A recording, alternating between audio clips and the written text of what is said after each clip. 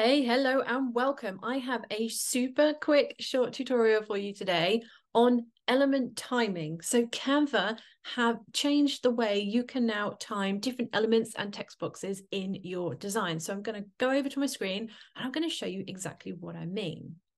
Okay, here we are. This is just one of my templates and I'm going to show you how we can quickly time one of these elements here. So I've got some different elements on here and I can choose one of these if I want to. So let's go for the Merry Christmas. This isn't text, this is actually an image.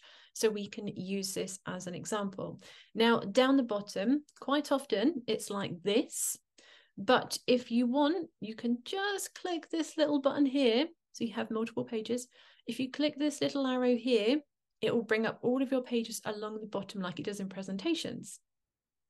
Now, what we can now do, if we click duration at the bottom, it then brings up this option to play your design. So if you've got multiple pages, you can click play.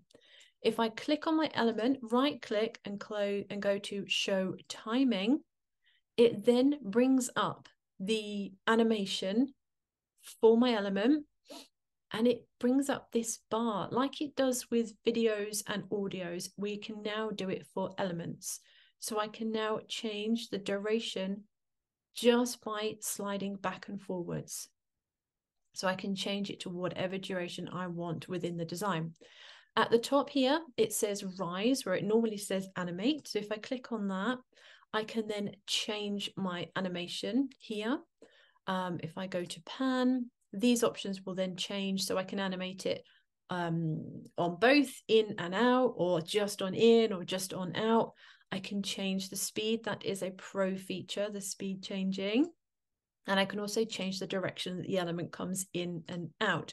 But the great thing now is down here, when I click duration, I can now change the length that that item or element will animate for within your design. So that was it for today. I just wanted to show you this super funky new little feature that has been added to all elements and text boxes and all sorts. If I click on text box, I can do exactly the same with this. Click duration, it brings it up, and then you can change the length of the animation for that particular element. So that's it from me today. I'm Laura. I am a Canva creator, a digital designer. I absolutely love Canva. I have a huge YouTube channel full of lots of different videos.